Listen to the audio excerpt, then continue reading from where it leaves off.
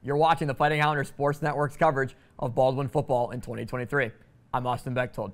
Throughout the season, you will hear from various seniors on the Baldwin football team about their experiences on the program, as well as new players who are new to Baldwin football looking to leave a lasting impact. So sit back and get ready. It is time for our Senior Spotlight Series.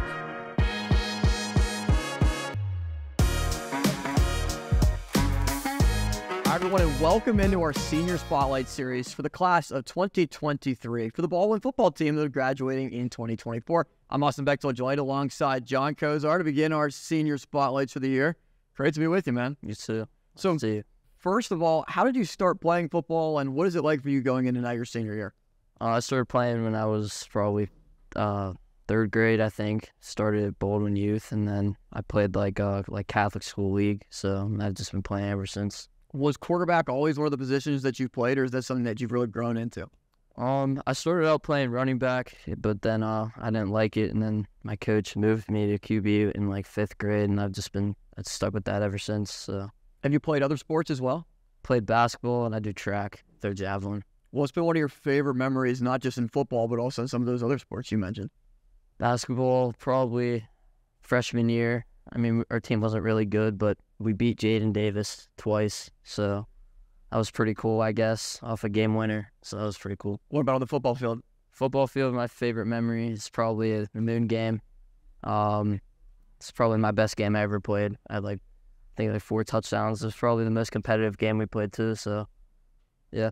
So new coaching staff at the helm for Baldwin this year. What's it been like working with them early on?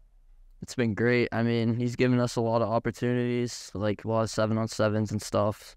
And, he's just helping us grow as a team, and he's been really good for us. You've been getting a lot of love from different outlets on Twitter, Woodville Sportsman, just a lot of places that follow Woodville football very closely. What's that been like for you, and what's been some of the feedback in 7-on-7s that you've been given? It's been pretty cool. I mean, it's like my first time, a lot of people like talking about me, so it's been pretty cool to just have a bunch of different people reach out, and a bunch of coaches too. So, what is one thing from last year, your junior year, that you want to take into this year in your final season? I'd just say probably the physicality and just overall being able to stay in the game the whole time. I think that's been huge for me ever since last year and my sophomore year. I've been able to play the whole game, so just continue that. Once this year comes to an end, what are some of your future plans and once you graduate? If I have the opportunity, I think I'm going to try to play some college football. I've had some schools talk to me, so that would be like a dream, so yeah. What are some of those teams that have reached out to you so far? Waynesburg, Notre Dame College, they've talked to me, and just a bunch of D3s that have been telling me to just check it out, so.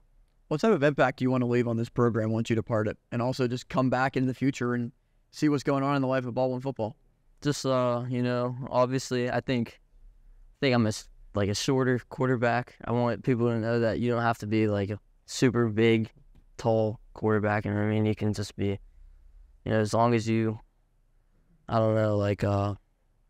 say heart over height is my thing, so. What's something that you would say to your family, some of your biggest supporters, your friends that really have been along with the journey with you? A little thank you to them.